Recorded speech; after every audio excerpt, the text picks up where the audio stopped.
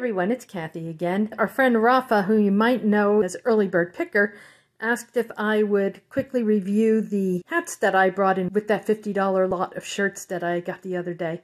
Okay, so I got 11 hats, and for the most part, there's nothing special here except for possibly this Leatherman.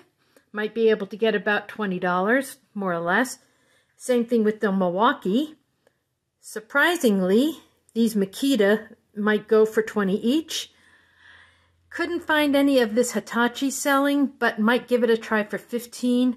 And the rest of these are going to go probably to the flea market. The Alaska ones don't have enough condition, and I could not find anything about the rotary or the Diamond Tools one. So that's basically what we got for the rest of that $50 lot. The other part of that lot was the shirts that I showed you the other day. All right, see you again soon.